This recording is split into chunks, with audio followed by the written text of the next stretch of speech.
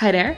Today I'm taking you with me on a solo Interrail trip of 2.5 weeks through Scandinavia, Northern Europe. In these 2 weeks I took a bus from my hometown, a city called Groningen, in the north of the Netherlands, to Copenhagen in Denmark. I stayed here for a couple of days and then I went to Gothenburg, went to a couple of archipelago islands. If you don't know what that is, I will explain to you in a minute. I visited Stockholm and from there I took a train to Oslo in Norway, and in Norway I also visited Bergen. I filmed a couple of clips everywhere and I also brought my sketchbook to paint in it, so I want to share all of that with you. I hope you enjoyed this video and that it might inspire you for your next trip. And there will be a part 2 as well where I will show you more of Norway. So first of all, earlier this year from April to July I traveled through Europe for 3 months by myself. I will share more content of that soon, but it takes more time to edit because I want to finish some illustrations, and next to client freelance work and a new job that I started in September, it takes me more time than I initially thought it would, but it will be here soon. When I was traveling and taking my sketchbook everywhere with me, I received a lot of questions about the art supplies I bring with me on a trip. I want to make another video about that soon, but for now I have a short clip for you in which you can see what I bring with me in my travel case. This clip was filmed for all the supplies I brought with me on a 3-month trip, so this time for 2.5 weeks I only needed like one mini paint palette and I brought some more white paint, but at least it gives you some visual examples of what you can bring. I love bringing 1 or 2 journal clips to keep the paper flat and a portable water mist spray to wet the paint when it has dried. I bring gouache with me. This paint is more opaque than watercolors, but if you add more water it will have a similar effect. And you are able to re-wet the paint as well each time to reuse the paint. You cannot do that with acrylic paint.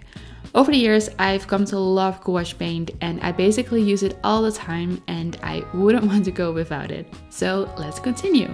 The clips that you're currently seeing are filmed in Copenhagen. I didn't finish any drawings when I was in Copenhagen this time, but when I was here 5 years ago, I brought my journal as well and created the following result. I think it was one of the first travel journal entries I made. It's also one of my most popular ones. I see it all the time on Pinterest. The next location is Gothenburg. The train ride was around 4 hours from Copenhagen. I arrived late afternoon and I decided to walk to this place close to the hostel I was staying at to watch the sunset, and the view was quite pretty.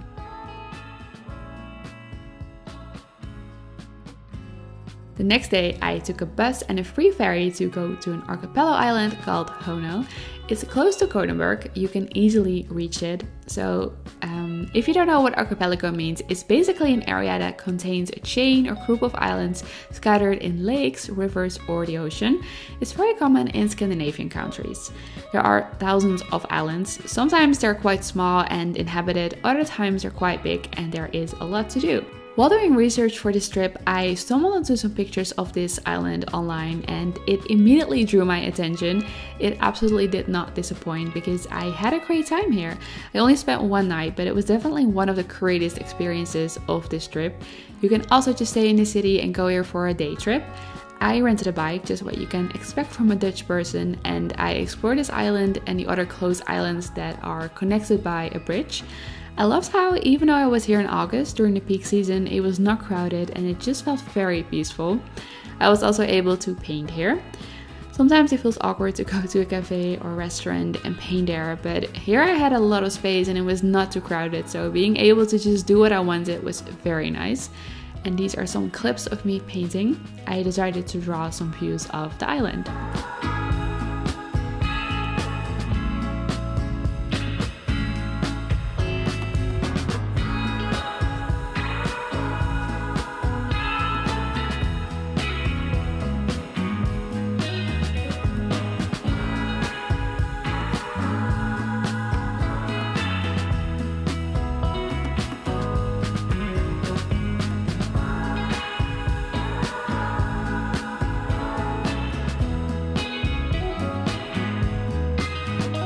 The following day, I visited the Erstdalen Nature Reserve.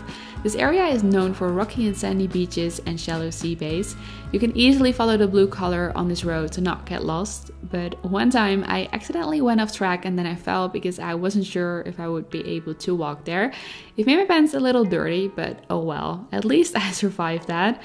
Half an hour later, I was attacked by a swarm of mosquitoes, and it immediately reminded me to wear long socks while hiking because I had 60 mosquito bites on each ankle.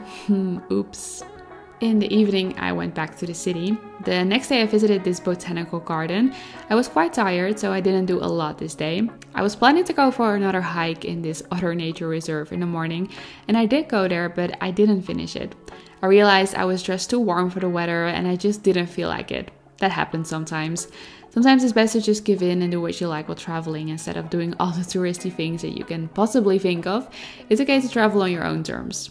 And then it was already time to head towards Stockholm. I had an Interrail ticket for this trip, but I did need an extra seat reservation as well. It usually costs you a couple more euros, but it's not very expensive if you book through Interrail. Just make sure you book it ahead of time, especially in peak season. Traveling from Gothenburg to Stockholm took around 3 hours. In the evening, I explored the city by walking around. I saw the old town and I had a coffee and cinnamon bun. It was a bit gloomy that day, and it was one of those days where I was happy that I brought my raincoat with me. The next day, I took a ferry to go to Vaxholm. Vaxholm is often called the capital of the archipelago of Stockholm. The ferry took around 1.5 hours to get there, and along the way there are multiple stops where you can also get off the boat to explore small islands. You can buy the ticket on board, so that's very convenient.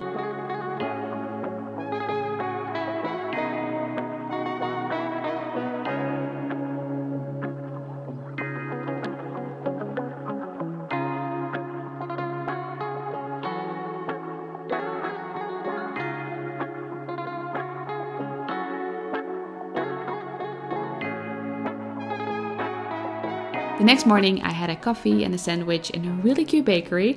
I just got my period that day, so I felt a bit grumpy and just not totally myself.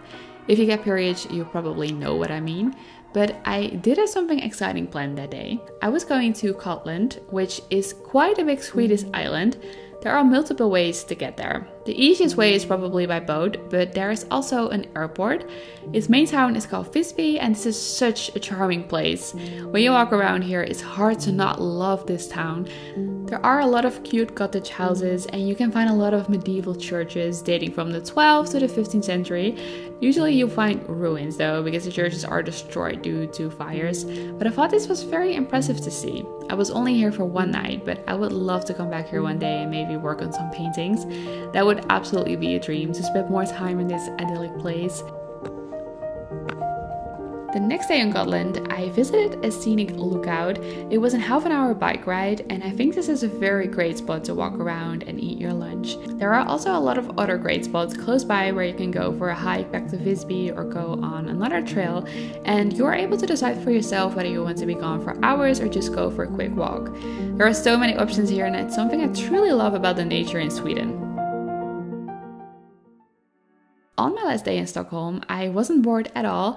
I visited Skansen. This is the oldest open-air museum of the world, and it showcases Sweden with houses and farmsteads from every part of the country. You will discover its history and find out how Swedes once lived according to the changing seasons. You get a look inside the houses and shops. Not only tourists come here, a lot of locals have this annual pass to visit Skansen as well, since festive occasions are celebrated throughout the year. You can also see wild animals here. You could definitely spend a full day here and have the best time.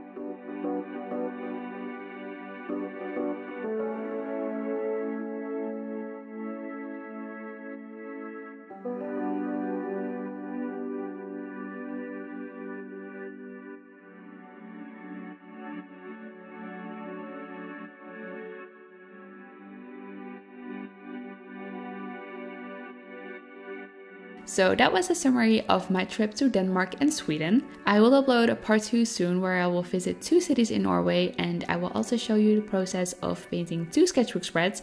So make sure you subscribe and stay tuned for part 2. Thank you for watching and talk to you later. Bye!